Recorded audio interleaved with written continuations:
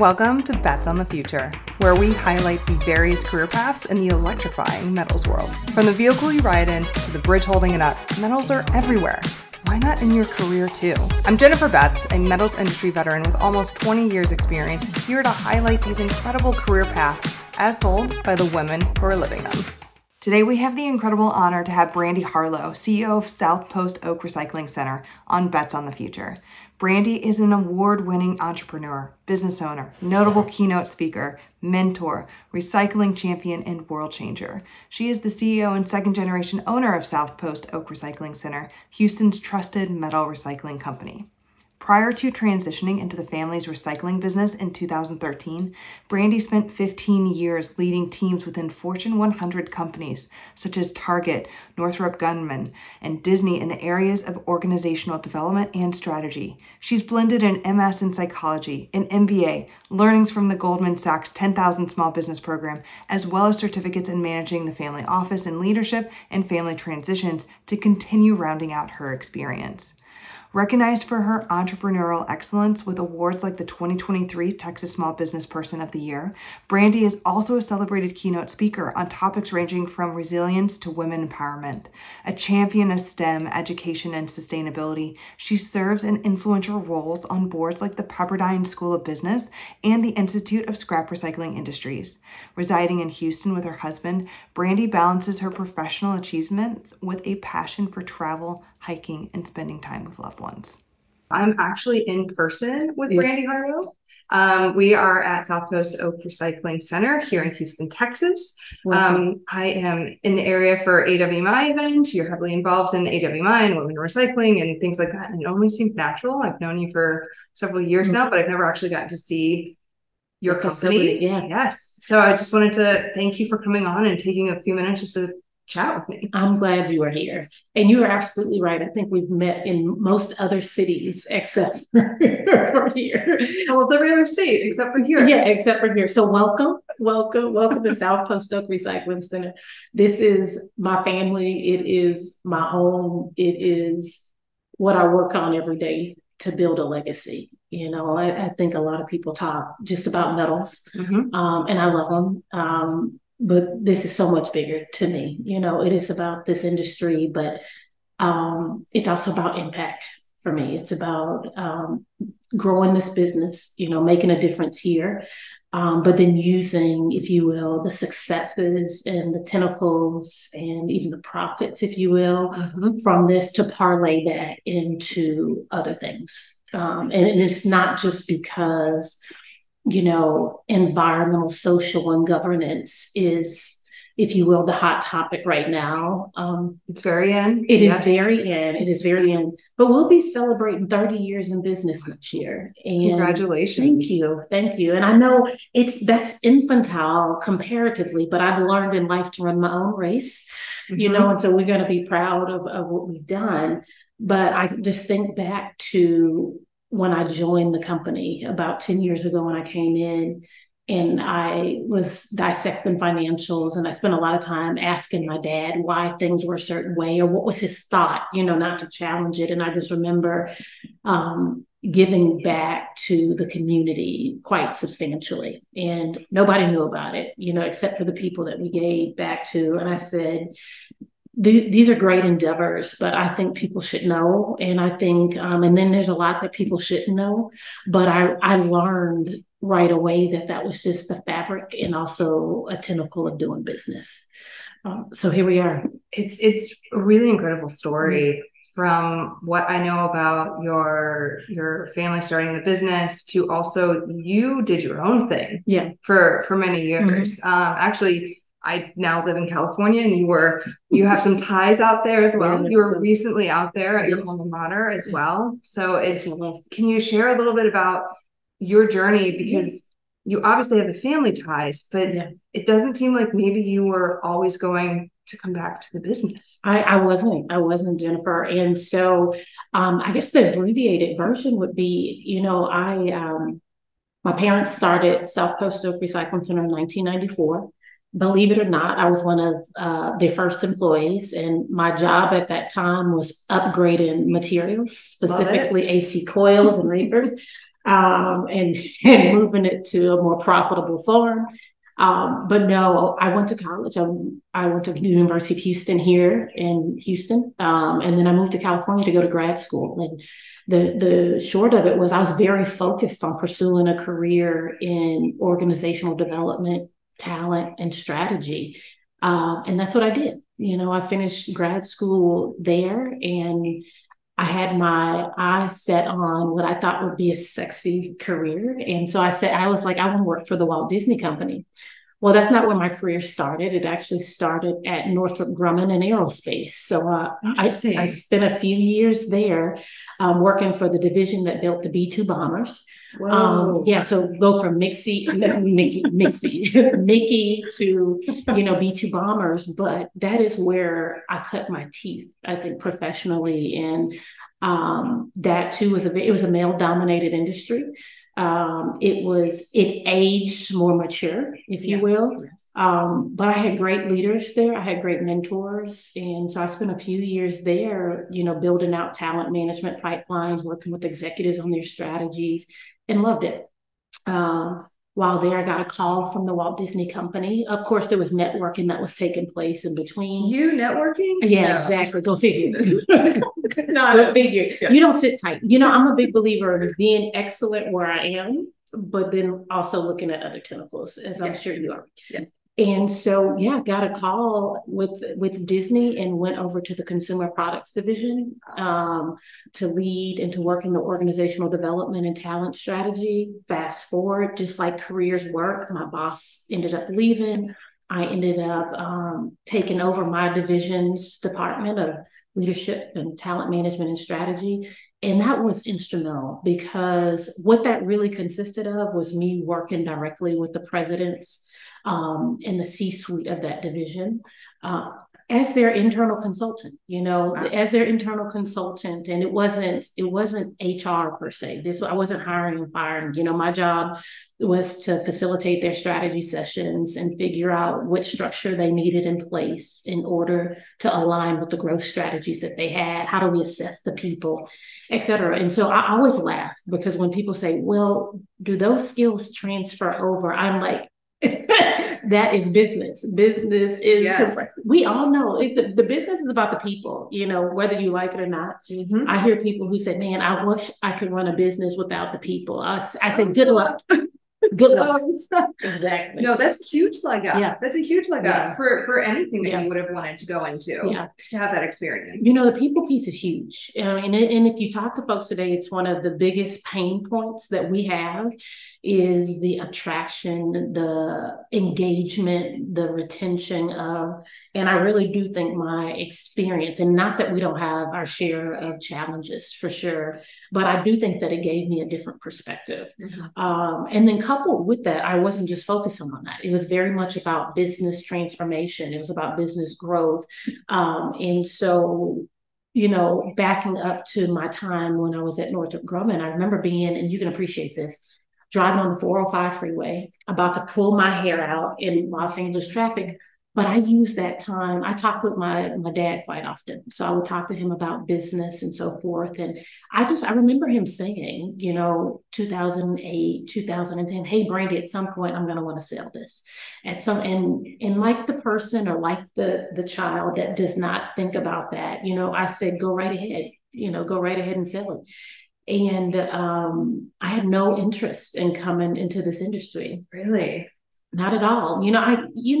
Some people just have their own, you have your own career that you have in mind. And I'm sure there's many people who are probably watching and they have kids or they know people have set out and they're like, I'm going to do this and this is how I'm going to do it. Mm-hmm. And it has nothing to do with the family business or the recycling industry. Yep.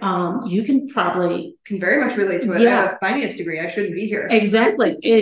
And so then you find that path. But I'll kind of bring it together by saying, oftentimes there's people in our lives that will water seeds that were planted. And then you just watch it grow. So fast forward, I'm still working at Disney. I'm leading the organizational development team. And one of the executive coaches that we were working with, Peter, pulled me aside one day after he had an engagement And I've shared this story before, and he just said, Brandi, I think you're doing a great job here, but I really think that there's something more for you. And I looked at him like, I'm at my dream job doing exactly what I want to be doing. Mm-hmm. And he says, you've told me about this family business in Houston. And I looked at him and I said, the scrap metal business? I said, you have to be joking. Anyway, it was Peter that painted this picture and watered this seed. He essentially said, so this would have been in 2010. He said, Brandi, first of all, I think recycling is the way of the future. Go figure. It's 2023 now. He said, recycling is the way of the future. Now we're having conversations about circularity and the integration of recycling and sustainability. He said, there's not many people that successfully transition a family business from the first to the second, or the second to the third. Yes. And then he said, if I can be quite frank, he said, I don't see many people who look like you that are in that industry and that are in that space. And so he painted a picture so clear that it made me really take a step back and say, you know what do I want to do next? And I knew I would never catch up with the years of experience that my dad had, and for me, it's 15 years in corporate America.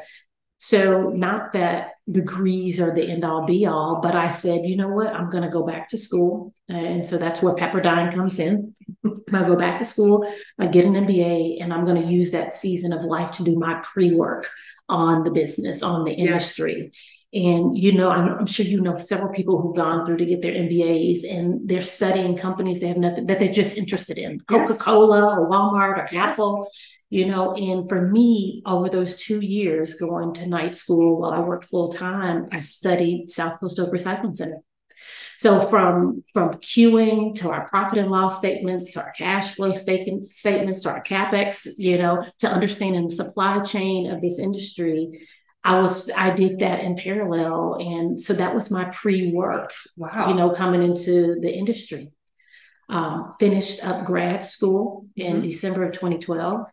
I put in my letter of resignation, January of 2013 at the Walt Disney Company. Wow. I did a month sabbatical in Europe. And you have to Italy and France. You can't go wrong. No, just eat your way through it. It's amazing. Macaroons, a little bit here and there. Yeah.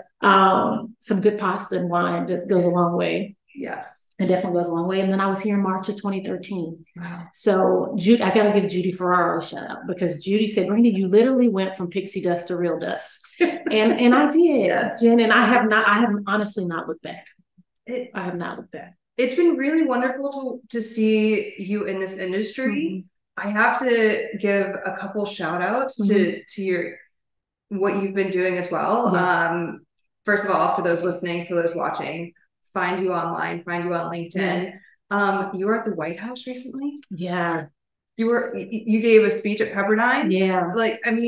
It's been a year. Yes. It's been a really good year. It's funny you said that, because I woke up this morning and I was already thinking about Thanksgiving, because that's right around the point. For those of you who are watching or listening, we're at the end of October. Yes, spoiler. I don't know, we're 2023. But we're at the end of October, and that's my brain thinks like future focus, like what's coming up, and so in my head, I was already thinking about the things that I'm thankful for and the things that I'm grateful for, just kind of mentally reflecting on this year. And like I said, there has been some extreme highlights, and I'm a big believer, accolades, they are nice, but if we're quite candid, it's really linked to ongoing brand visibility, business visibility. And for those things, they're nice. They're nice to have, but I much prefer to keep growing the business, growing my team. But yeah, so the Small Business Administration, they have an awards every year. And they have multiple awards that they do for every state. And one of those awards is the Small Business Entrepreneur of the Year. And so I was nominated by the local SBDC, or the Small Business Development Center office. They put my name in the hat. I filled out the paperwork that they asked. Fast forward, I get a call from the district's leader in Houston, and he says, Brandi, I have some good news. And I said, what is that, Jeff? Or Tim? And he says, you have been selected as the Houston, Small Business Entrepreneur of the Year. And I said, this is great. he said, well, I have some more news. And I said, well, what is that? And he said, well, what you didn't know was that your name was also put in the hat of these 7 other Texas district winners. And he said, so this was over 1,000 people. They were reviewed, they narrowed down, and then you were selected this year. So that was a huge honor, right? Huge honor. It's huge. The state of Texas isn't exactly small. It's not a small state. It's not a small. Not at all. It takes me 12 hours to drive from Houston to El Paso, just FYI, and we're not even out of the state. Nope. But I thought that was a huge honor. And so they said, you're going to be going to Washington, D.C. They're going to have some awards. Great.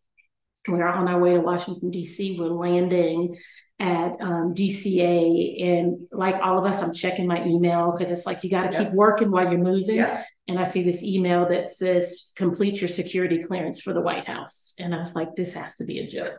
Fast forward, it was not a joke. It was quite serious. And I tell people, I don't care what your political beliefs are. It is quite special to go to the White House. And even still, we thought, oh, we'll just meet with the chief of staff. But no, President Biden, Vice President Kamala Harris were there. And they're focused, and it was an intimate group. It was probably about 60 people. I call that intimate. I would say it's pretty intimate. So we're in the Rose Garden, and their focus was on the state of business and the power of entrepreneurship. And so it was just quite special and quite surreal. That was, you I'm sure have your list of things that you want to get done. Yes. And we do. That's why not. And that was not on the list, I have to tell you. And so it's nice when you have those. Yeah, it is nice when you have those cherries. It is so nice. So it's just an honor. And then you get to be there and you meet the 50 other, winners from across, and that becomes a new network of people. So it was awesome. And probably pretty inspirational too, to look at what they've done as well. And like you said, from the networking standpoint, I imagine it probably motivated you a little bit more. It does, and I have to tell you, I feel like throughout this year, but it's been going like this for a little while. I call it juice. Even with the setbacks, and the falls, and the climb back up, there is so much upside. And there's a book called Peaks and Valleys. And the premise of it is enjoy your peaks while you're on your peaks, and don't get too high, if you will, but enjoy your peaks. Yes. But recognize that there will be valleys and learn how to adapt when you're in your valleys. And so I feel like this year I have had some beautiful peaks, and it makes me, and then I appreciate my valleys different. I look at my valleys quite differently. If we didn't have a month that I anticipated us having, I go get some juice, I'm juiced up, and it's like, okay, hey team, let's go get it. So, it's a blessing. I'm going to have to add that to the, I'm going to say the reading list, even though we typically listen to Audible. Are you an Audible? I'm a big Audible. Yeah. I mean, when you're driving in the car, it's awesome. It's fantastic. It's perfect. It really is. You've done so many incredible things, and you're one of the few people, I would say, in our industry that actually posts about it, right? And I really appreciate that about you. And you do it in a way of sharing what's going on in your business, of sharing, the peaks as you talk about, right? I think you do also do a good job of sharing the valleys as well. It's both sides. And I think that motivates people and encourages people to stay in our industry, network within our industry, and also join our industry. Right. I can't imagine out of the other 49 states or 50, including DC, that a lot of them were in the recycling industry. There was nobody in the recycling industry. Right? No, there wasn't. There wasn't. And I have to tell you, I couldn't take this is what we're doing now, I think, is a team effort. Believe it, it is not my comfortable space to come and say, this is what we're doing on a social platform. I might be out at dinner with folks. I might be talking to a customer. I would say I appreciate kind of intimate conversations with people. And that might be the platform that I say, this is who we are as an industry. These are some of the things that we do, as a company. Here's some value that we can offer you.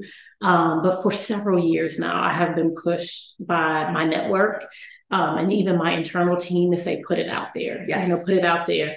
And even still, what I have realized, Jennifer, is that people do look, and people do say, here's what's going on or what's going on. I can't tell you how many prospective customers that I've had, or even people in my network who have gotten a better understanding of the industry, of our business, and even the value that we bring because of social media. Mm-hmm. And we're not across all platforms. You know, we have hyper focused, but that's been strategic on our part. And I think you've done a phenomenal job in that ramping up very quickly.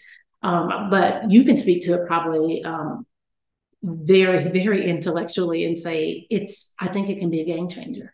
It really can be. I mean, I've met you through ISRI, which is the Institute of Scrap Recycling Industries. We got to see our acronyms. I know, like we got to pause for a second on all the industry talk, because I hope this reaches people that are not within our industry. Very much so. But at that point, I mean, I wasn't really on social media. Like I wouldn't have probably really met you or come across you up until that point, except for like the in-person, right? It really seems like in recent years, more businesses are getting online, more people are getting online. And so now, especially with COVID, everything shutting down and not being able to network at conferences, it changes the game. It changed the game. And you're really seeing the reward for all the hard work that you're putting into the online content, showing what you're doing. I mean, I've never been to your facility before, but it's an exact representation of what you've been putting out on, you know, especially like LinkedIn and on the various platforms. So it's been wonderful to see that in person. What you're putting out there is authentic. I think that's key. I mean, I wouldn't get on these platforms any other way. You know, it's like I said, it's not necessarily the most comfortable, because believe it or not, I'm not necessarily somebody that says, let's put me out there. And I go back and forth with my marketing team, honestly. and I go back and forth. But they were like, Brandi, you got to, you know, it's where we are in today's marketplace. People have always wanted to do business with people they know, like, and trust, right? But what's interesting is that we're in a landscape now where people may not personally know you, but seeing an authentic you, and I always try to present an authentic me, it's almost like a precursor to meeting them. And, you know, I'll meet people and they're like, I feel like I know you. It kind of takes a little bit of the legwork out. When you first initially meet someone, you have to get through a little bit of the awkwardness, the small talk, etc. I've met people in person recently that it kind of dawned on me that I had never actually met them in person, but I felt like I had known them because of what they've been putting out on the various social media platforms. And it's just, it made it easier and quicker to do business with them. I can definitely see that. I mean, it bridges. I also think about it from educating about the industry and educating about our business. So I think by putting out content, showing people what value is, what they get out of something, linking it back to their pain point, it also speeds up a cycle of connecting with people. You know, I've gone into corporate doors of people who follow, and they're like, okay, I get it. You know, I get it. Let's get the ball rolling. And so it's a tangible benefit. It really is. The social media aspect of things really makes it easiger to do business with people, or to even find talent, to be honest. Because when you're thinking about hiring someone, what are they going to do? They're going to Google you. They're going to go to social media. They're going to see, what is your company about? What do you offer? And when they go through the interview process and then ultimately onboarding, is it going to be matching up with what you're putting out there? It is so real. It is so real. I've actually, so practically speaking, I've had a good handful of people who have reached out to me directly about employment, because they either seen or read about who we are, what we're doing, and they literally have said, you know, Brandi, I want to work for a leader like you.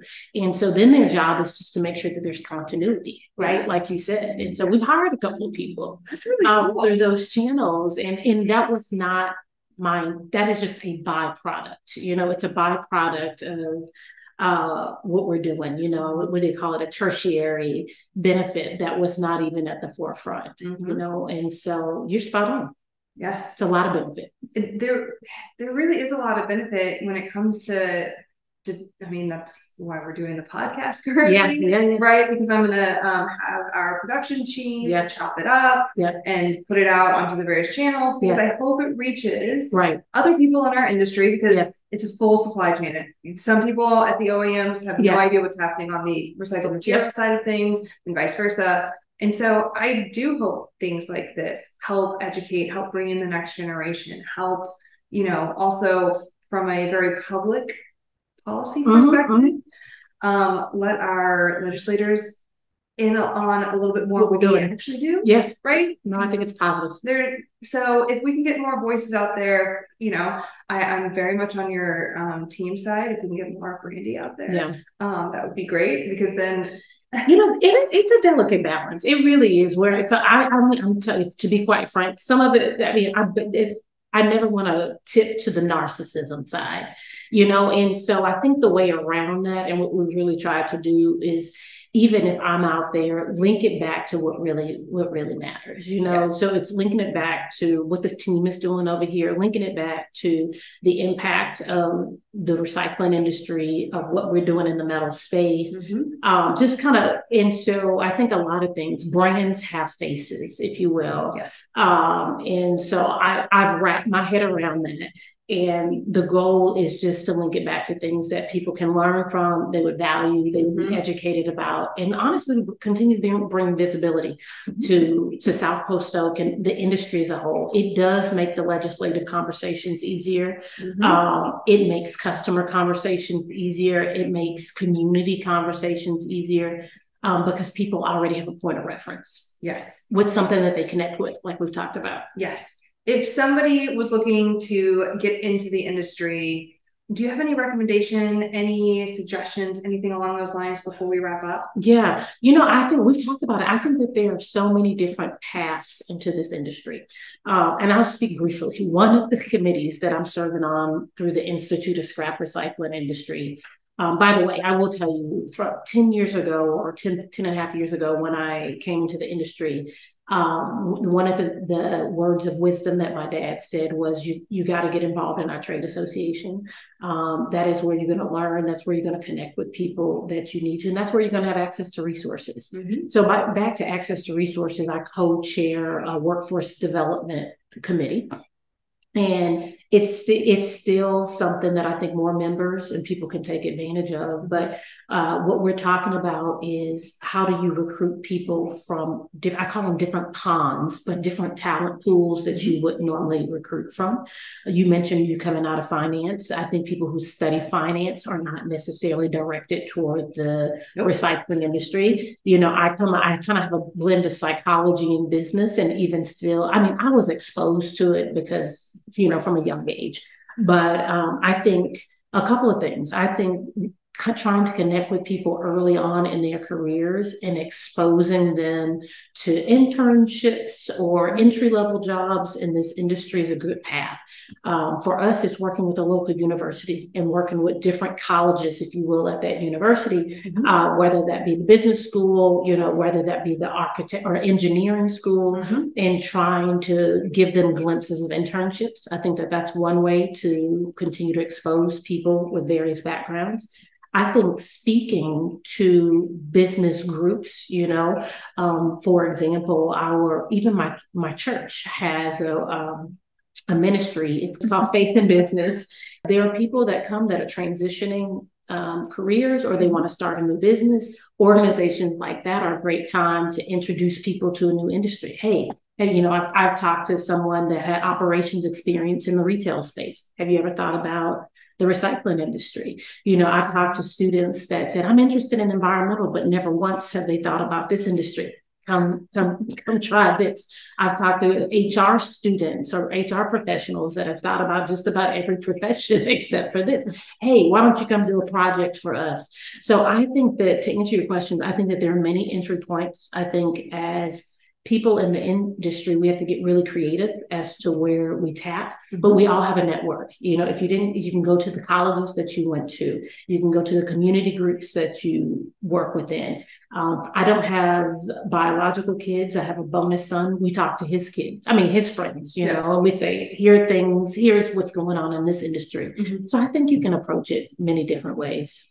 That's really good advice. And I would not have thought about from some of those non-traditional associations that have access to a lot of really wonderful businesses. They really, really do. And to kind of put a bow on it. So if for ISRI members, one of the benefits is you can log on to the website.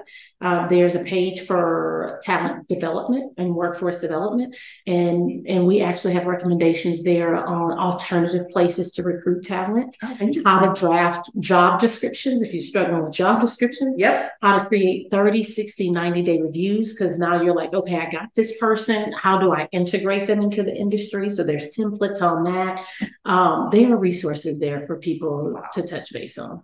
Check out. That's really wonderful to know. Yeah, I was not aware of that. Yes, so thank you. No problem.